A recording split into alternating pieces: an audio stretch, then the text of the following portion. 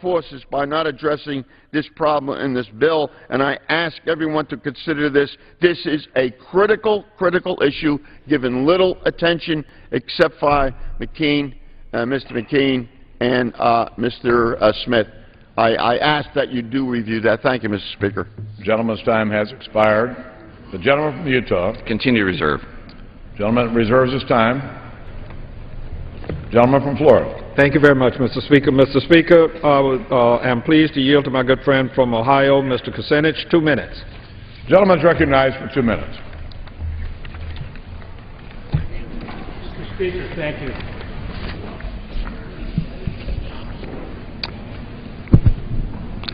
This bill authorizes permanent warfare anywhere in the world. It gives the President unchecked power to pursue war. It diminishes the role of this Congress.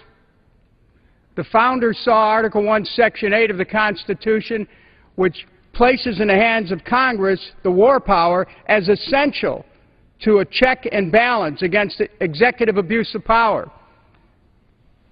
This legislation diminishes Congress's role in that regard. This legislation authorizes the military to indefinitely detain individuals without charge or trial, including the detention of U.S. citizens on U.S. soil. In short, what this bill does is it takes a wrecking ball to the United States Constitution and gives enormous power to the government or the state. I want friends on both sides of the aisle to understand this. We're giving the state more power over individuals with this bill. It's the wrong direction. Our children deserve a world without end, not a war without end.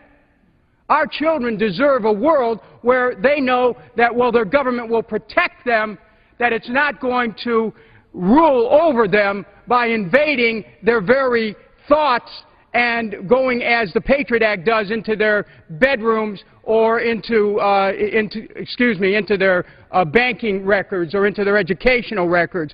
We got to keep the government out of people's lives, stop the government from getting more into war, which gives the government more control over people. This is a time we take a stand for the Constitution and a stand for a government which is smaller when it comes on matters of war.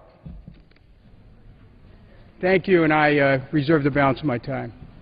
The gentleman yields back the balance of his time. The gentleman from Utah. Mr. Speaker, I wish to yield myself such time as I may consume. Gentleman is recognized. In the year we have been here discussing these things, we have talked a lot about budget problems that we have in this country. It's my contention that our budget is not just that we have been spending too much, but we have been spending on too much. One of the things, though, that we should be spending is, of course, military issues. Article 1 of the Constitution clearly states that the defense of